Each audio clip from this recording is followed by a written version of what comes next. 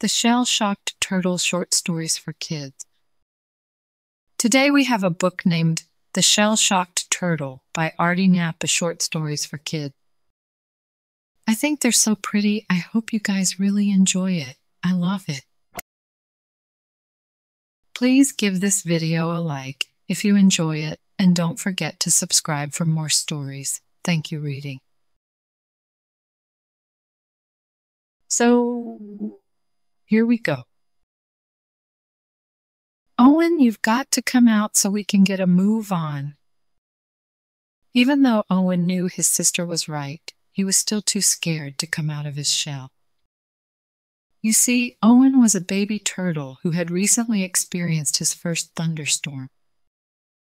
And ever since then, Owen was afraid of everything. And when I say everything, I mean everything. Chirping crickets, little field mice, the moonlight. Even the slightest bit of wind rattled Owen's shell. The lightning bolts and thunder from the storm still haunted his dreams. Just thinking about them made Owen tremble. Of all the eggs that Mama laid, we're still the only two who haven't reached water yet, said Owen's sister Shani. I'm sorry, but I just can't do it, said Owen. Come on, Owen, you can too.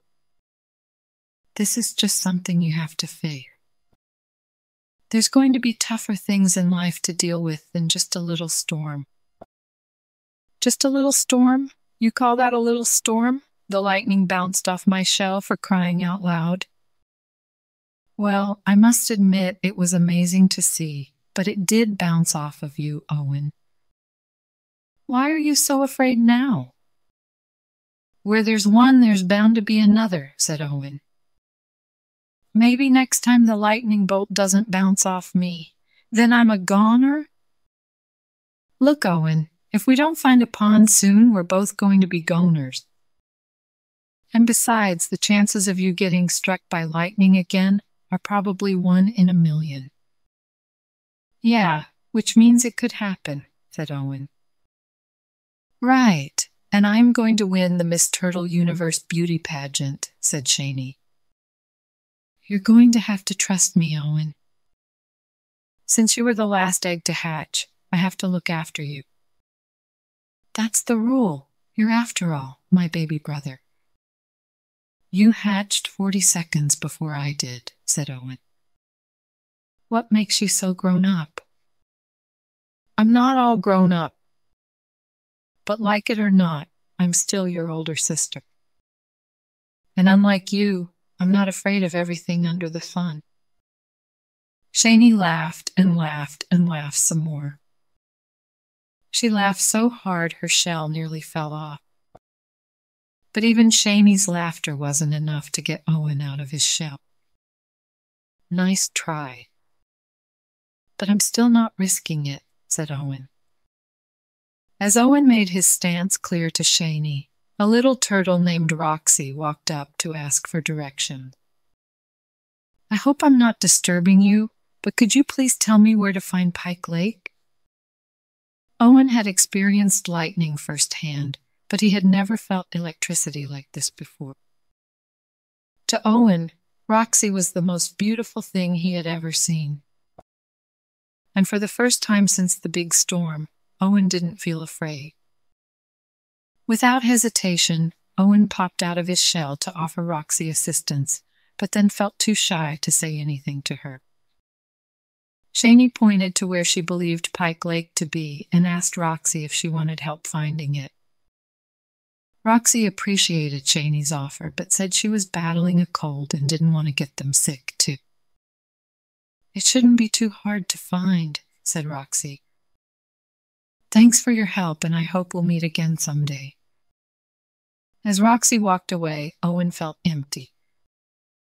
Even though Owen hadn't said a single word to Roxy, he knew he had to see her again. And that thought alone turned Owen's emptiness into joy. You see, Shani, I'm not afraid. I'm out of my shell, and nothing will ever scare me again, said Owen gleefully. But before Owen could utter another word, he jumped right into Shani's arms. He had heard a loud thump. "What is it now, Owen?" asked Shaney. "Oh, I just heard the most awful sound in the world. The sound of thunder. Another storm must be on the way." A couple of giggles followed by a loud, ornery laugh could be heard close by. It wasn't thunder that had frightened Owen. A little squirrel pounding rocks against a tree was what had scared him. "Kid, are you sure you're a turtle and not a chicken?" asked the squirrel. "Don't tease my little brother," said Shaney. "There's nothing wrong with being afraid." "What? I heard you laughing at him earlier too," said the squirrel. "Yeah, but I only tried to get him out of his shell," said Shaney. "I didn't try to scare him." "Well, I'm not afraid of storms, and all I have is a bushy little tail," said the squirrel. "Why, if I had a shell like his, I wouldn't be afraid of anything." "I saw you running away from a stray cat yesterday," said Shaney. "Yeah, so what?" said the squirrel. "You were scared to death of that cat, but that cat didn't scare me." "What are you saying?" asked the squirrel. "Everybody gets scared sometimes." "Why is my brother being afraid of thunderstorms any different from your being afraid of a cat?" The squirrel knew that Shaney had made a good point, so he just shook his head and darted out of sight. "Wow!" "Thank you," said Owen. "You really are a great older sister." "As I said before, Owen, that's my job. You know, sis, I've learned something today. I may not like thunderstorms, but being afraid of them isn't something to be ashamed of." "That's right, little brother. And it takes courage to know that." As Owen and Shaney journeyed to find Pike Lake, Owen felt proud about having gained the courage to finally leave his shell. Throughout his life, Owen would encounter many thunderstorms, to be sure, but none were as scary as the first one. That's because Owen never looked at them the same way again. And oh, how he loved telling his grandchildren about the summer lightning bounced off his shell. But don't take my word for it. Just ask Roxy. The end. Good job, friends. Thank you so much for reading with me. Bye, I'll see you next time.